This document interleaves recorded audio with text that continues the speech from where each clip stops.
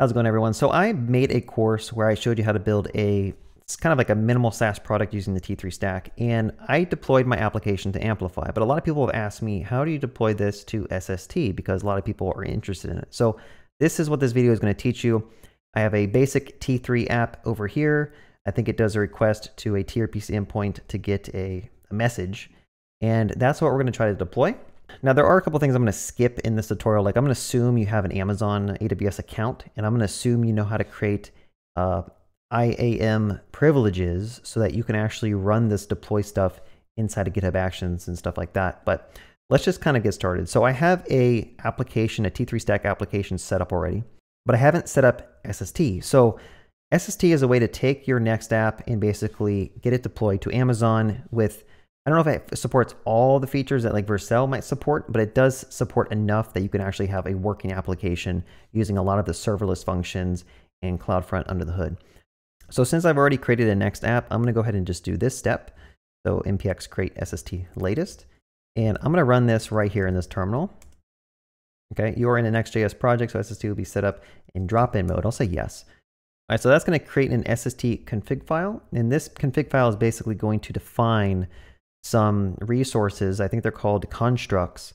You basically take all of your Next.js application code and get it deployed to AWS. Okay, so we should be able to keep this as is. And I'm going to go ahead and just try to do an npm install because that's what it tells you what we need to do next. All right, so that is done, basically installing the new SST dependencies. So the next step is we have a really basic schema Prisma, but if you're going to go to production, you need to have a real database, right? So what we're going to do is we're going to modify this a little bit so that instead of using SQLite, we're going to use Postgres. And that Postgres database is going to be hosted on Supabase, but you can use PlanetScale, you can use whatever database hosting service that you want. So I'm going to go ahead and change this to Postgres. And we need to make sure we set a couple of things, such as database URL. So let's go to our .env file, and we need to actually replace this with a real database URL. So going back to Supabase, which I think if I go to project settings and go to database, you can get a URL for this entire thing. Let's figure out which one it is. So let's go to node. Let's copy this. Hopefully I can do this without messing stuff up. Now, your password, you have to replace your password with your real password. I don't remember what my password was. So I'm going to go ahead and just reset my database password real quick. Go ahead and copy a pre-generated secure password, paste it in. Okay, so now we have the database URL set up in our .env. Keep in mind, we're going to have to do this when we get it deployed to SST. So we're going to do that in just a second. But let's go back to our schema file.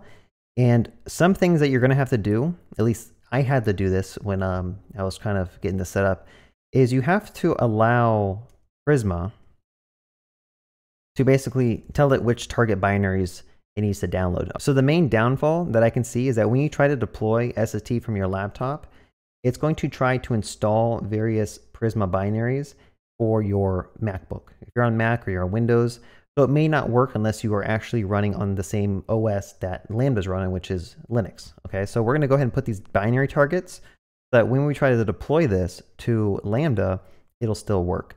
Now leave a comment if there's some other workaround that I don't need to do to get this working, but I had to do this to get my stuff deployed out.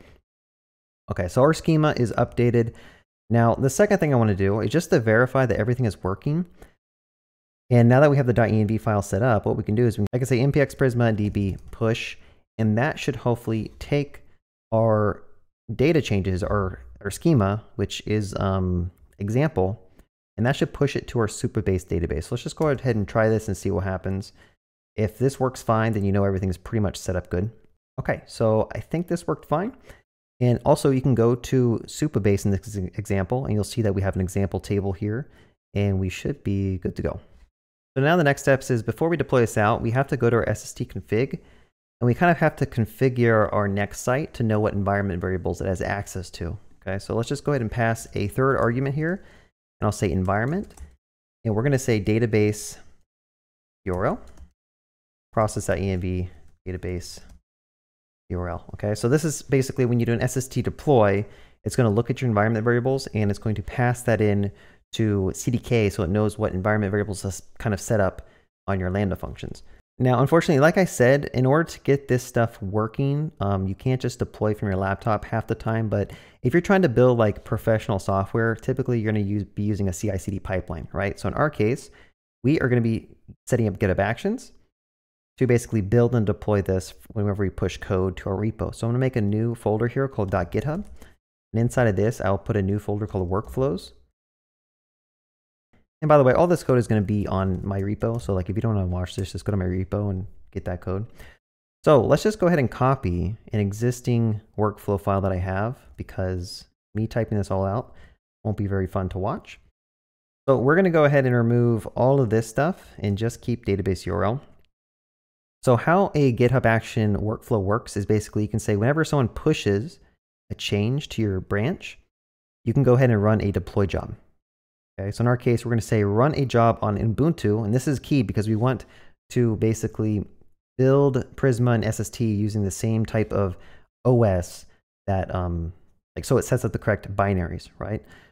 And then we're going to set this environment variable so that we can get a secrets from GitHub, and we can pass that to our build job. And then finally, we're going to check out some code. We're going to set up node 18, going to install some dependencies, and then we're going to run the deploy, which is going to do an npx prisma generate. And that's going to kind of set up the binaries that's needed for doing the deployment. And then it's going to do SST deploy stage prod. If this stuff is over your head, then it's fine. You can just copy and paste this file and everything should be good. But there's still more steps, right? So now let's go to our Git repo, right? So SST example is my Git repo. Let's go to settings here, and we're going to go to environments. And this is basically where you set up environment variables. You know what? I lied to you. You have to go to secrets and variables, and I'm going to go to actions. Now I want to create a new secret here. Make sure you click on the secret tab, and I'm going to go ahead and say new repository secret, and we're going to say database URL. And remember, we're going to copy that database URL that we got from Supabase, paste it in there, add the secret. So now what this does is when GitHub Actions runs, it will be able to deploy a Lambda and have that Lambda point to the correct database URL. Now that I think about it, there's actually some other environment variables that we're going to have to set up, right? We're going to have to set up some more secrets. First one is going to be AWS access key ID. And I'm going to go ahead and just add this, and you guys can't see it. And the other one will be AWS secret access key. I'm going to go ahead and paste this in and save it, and I'll cut this part out so you don't see my keys. All right, so now we got 3 environment variables set up. These 2 are needed to be able to run SST on your GitHub action. Okay. And now that I think about it, I think we probably forgot to add something to our workflow. So we're going to go back to our deploy workflow. And I do believe I forgot to add in some things here. We're going to go ahead and add these 2 in. Okay, so we're going to grab those secrets that we defined in GitHub Actions secrets manager, and we're going to put that in the environment so that when we run SST deploy, it knows how to access our AWS resources. Okay, a lot of stuff. I'm assuming if you're a beginner, you've already gotten lost, but that's fine. Just clone my repo. So now hopefully we have it all set up correctly. I don't know if we do, but we're going to go ahead and add all this. So I'm going to say git add all, git commit, and I'll say setting up deployment. I'm going to go ahead and push that to main. Now, since we have this GitHub action in this directory, it's going to kick off a build. So if I go over to my project, I think you can actually go to actions here, click on actions, and notice that a build is now running. Okay. Pretty cool how that works automatically. Now we can watch this build and watch it hopefully pass. If you ever worked in DevOps stuff, you know it's constantly stuff fails and you have to rerun and fail and rerun, change stuff and rerun, but hopefully it works. All right, so it did the npm install stuff. And now it's doing the deployment stuff, which is basically running that Prisma generate, and then it should run SST deploy prod soon. Now, the first time you run an SST deploy, it's going to take quite a while because behind the scenes, it's using CloudFormation to basically spin up all your resources. And from what I've seen, Amazon and CloudFormation is pretty slow. But after the first deployment, this stuff is actually going to be a lot quicker, right? If you want the most fast deployments you've ever seen, you're going to want to use Vercel. I don't think I've used anything that's faster for deploying a Next application than Vercel. Like it takes like maybe 15 seconds or less to like get your changes deployed. But again, we're going for budget. We're budget engineers. So if you want to spend cents a month to have this stuff deployed, then you want to use SST. So we just got a TypeScript error. We just have to basically fix this so that it can kind of make progress. I'm just going to put an exclamation mark here, add it, commit it, and push it. and that'll kick off another build. Sometimes you just have to do this over and over again until you get it fully working. It's kind of a big pain, but okay, so we got another build kicking off. We'll come back and check this in like 5 minutes or so. Now it's getting to the CloudFormation part of the deployment, right? This stuff can take quite a while for your first run. So you just got to be patient and just kind of let it do its thing. You come back and check in 10, 20 minutes. That's how long I've seen it take to set up a CloudFront distribution. So while it's deploying, I do want to talk about this Next.js site. Remember, you can configure things directly here. For example, if you wanted to change like how long the logs stick around in your Lambda functions, you can do something like this. I forget what the actual thing is. I think it's like a log retention. I don't know. But anyway, you can customize things under the hood, assuming that the construct has ways for you to get into it. I made a PR recently where I added the ability to do log retention here, because by default, I think you get 3 days of logs. But honestly, like I need 30 days or more to retain the logs. So go and look through the docs. I mean, they have all this stuff kind of like documented. Like here, log retention.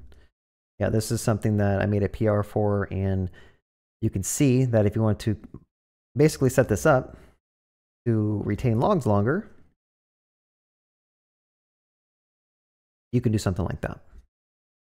Okay, so definitely look through this. If you need to do custom domains or stuff like that, or you need to change the cache policy, you have the ability to do that. And that's one reason I like using SST, because it gives you the flexibility to kind of modify your Next.js deployment as needed. I do think they talk about custom domains here. So if you want to get a custom domain, you can do that. They tell you how to set up with Route 53, or if you want to use an external domain, which is down here. Like for example, let's say you're hosting your domain on, I don't know, Namecheap or something. You can actually just use an external domain true. You can point Namecheap to your distribution using like an A record or a CNAME, and that's also another way you can get it all set up. Changing the default timeout or changing the memory size of your Lambdas is also kind of important. I think in my case, I had to bump up my memory size for my Sass icon generator project to 2 GB. I think the default is 1. So if you need more memory or you need longer execution times, you can always just bump that up. So, all right, so this actually ran a lot faster than I think it was going to. It took 7 minutes to do the deployment. And when it's done, you'll see that you get a URL here. So hopefully, keep your fingers crossed that this works. You can go to our deployed T3 Stack application. And I actually added some code to make it query our database. So you'll notice down here, it has 4 records. This is actually data that I manually added to the Postgres database, right? So I went here and I added some records. Let's go ahead and add like 9 more or 5 more. And when those are done saving, I can go back to my app. Notice that they all show up. All right, so we successfully deployed a T3 Stack application. Technically, you don't need to use TRPC. You don't need to use the T3 Stack. This could have been done with just the Next application. And SST would basically follow the same steps, right? Except for you wouldn't need to set up a database URL. The things you would have to follow would be setting up your AWS access keys and your secret keys, right? So if you want to see the code I use for this video, go to my GitHub repo and go to T3-SST-example, right? All that code's there. And my final remark is, whenever you're playing around with AWS and you create access keys and secret keys, make sure you never commit them to your repo. Make sure you never leak them, okay? I'm going to warn you now, if you accidentally leak those keys and you commit them to your public repo, and those keys have administrator privileges, there's a high chance that someone is going to basically grab your keys and spin up a ton of EC2 instances, mine Bitcoin, and you'll have a $3,000 bill within an hour. So be very careful to not commit those to any public repo. I hope you guys spend a little bit more time learning about SST. I like it a lot. But like always, if you just want to get something deployed quick and have like the best developer experience, you're going to want to go with Vercel. I'll just be honest with you all. Cool. Well, other than that, have a good day. Happy coding. And I got a Discord channel you're welcome to join if you want to find a place to talk to other developers or just hang out and maybe send me a message once in a while. All right. Have a good day.